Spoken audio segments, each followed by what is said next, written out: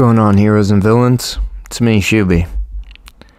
And I've been trying to do this video for like a couple of days. I've been wanting to do it for longer than that. And after, multiple rants and multiple takes, and this being my least hostile one that you're about to see after this little introductory part, I think I might just take a brief step away from Mortal Kombat until some things are updated.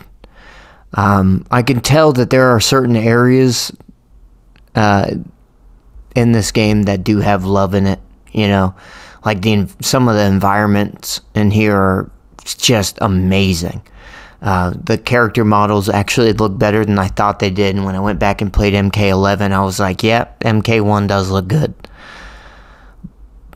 But there are so many areas in this game that there's no love in, and it just doesn't feel like there's that little touch of care that was in Mortal Kombat 11 or in Injustice 2. It just feels like there's something missing. I don't know what it is, but anyway, that's it. I just wanted to say my piece and say that I know I got a little hostile with it, but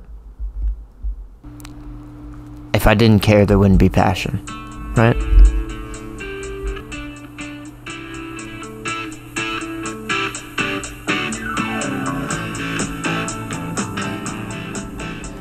What are we listening to? That did not sound like Mortal Kombat at all. That sounded like Star Wars. I don't feel like this is NetherRealm Studios Mortal Kombat. I feel like this is Warner Brothers Mortal Kombat, and they have cut corners everywhere. This is a rounded experience. It is not squared. It is not complete. It is empty. It is vapid. It makes me feel empty inside when I play this game. The customization options are so limited. Why even have them? We can no longer name our variations, which was actually really fun for me to come up with clever little variation names, because I think I'm a clever little piece of shit.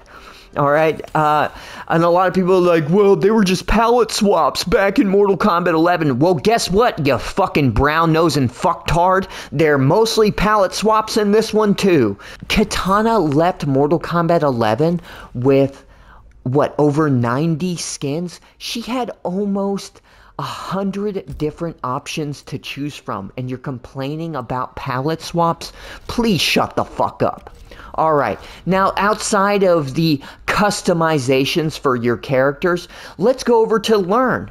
Learning is fun, right? Learning new fighters, learning new combos. Now we have aerial combos we have to worry about. We have cameos we have to worry about their stuff as well, right? So there's just a lot of stuff to be learned in this game. So you would think that we'd be able to tag moves like we've been able to do in the last couple iterations from NetherRealm Studios. But no, this is a battlefield situation that we have here with Mortal Kombat. We cannot tag moves. You know what isn't fun? Going in here where they've meshed basic and combos and having to find the moves that you're looking for and then memorize them and then try to memorize what your cameo does and then go to perform it, and if you mess up, you have to be confident that you memorize those just right.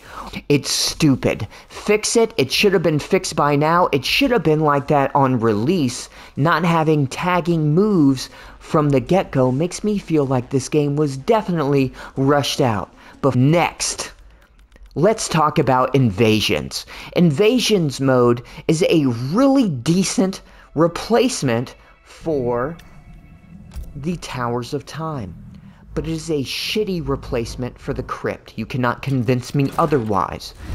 Most of Invasions just looks like an asset pack that they bought and threw in here. I was excited to go check out the Tarkatan area, but I feel like I'm just wandering around Nevada desert, and there's nothing to me that says Mortal Kombat while I stroll around in an area that I don't even have a free camera to move around and look around freely. You have like a 45-degree angle that you can look. Oh, and then cool, these little huts, can I check them out? Nope. Oh, do you not want me to see that you just took it and duplicated a whole bunch of things and threw it around? And the only things in these areas that make you feel like you are in a Mortal Kombat, related area, has like a banner that has the Mortal Kombat logo, or the Tarkatan barrier banners, which were literally taken from Mortal Kombat 11 and just thrown into Mortal Kombat 1. The gateway portal is the only part that is supposed to be like Towers of Time, and it is a headache to just go between each one of these. Why? So we can occasionally hit a secret fight that isn't secret at all?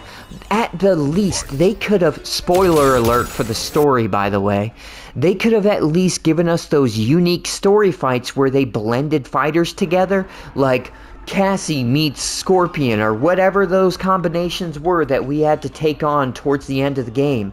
They could have at least made those the secret fights. But those aren't the secret fights. The secret fights are just the normal node fights. It's nothing unique. Now, we have Test Your Might back, which is cool. It's a game mode, right? It's a new game mode, right? Or it's an old game mode that everyone loved. You cannot just select Test Your Might. You have to go into Invasions or one of these towers, which is Invasions, to play Test Your Might. Meaning, like back in MKX, where you could couch co-op and play these mini games with people in your own home, you can no longer do that in Mortal Kombat 1. Why was that content cut? Was it a time issue?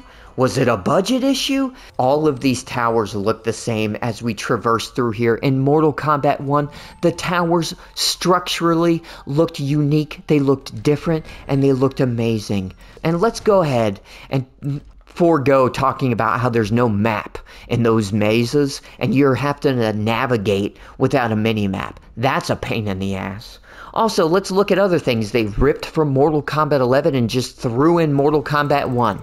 The Shrine takes the same amount of time once you put in a coin, making me think that the logic was literally just ripped from Mortal Kombat 11 and slapped into Mortal Kombat 1.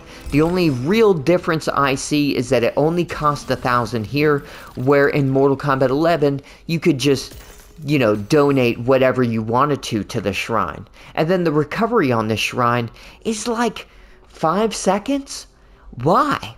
Why does it take that long for me to be able to do another donate? The store. Now, to buy things, the seasonal items that you can unlock in this game, the only way you can get them is by going in here, which happens to be right next to all the other paid out of your hard-earned, out of your pocket cash items. To each their own, whatever, but going in here is where they really want you to go. 1,000. And if I'm not mistaken, that's $10.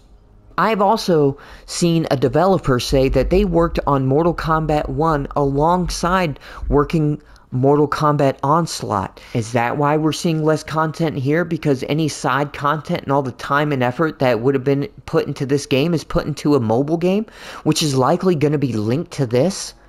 Just to pilfer every last penny that you've earned in your life. Warner Brothers wants to recoup its losses in your pocket. And they want you to do it with a smile on your face. The one good thing about this game is the fighting. I barely play this game. Without tagging moves, I have no desire to want to learn characters, which is the only thing this game is good for, is fighting. Alright, I'm done.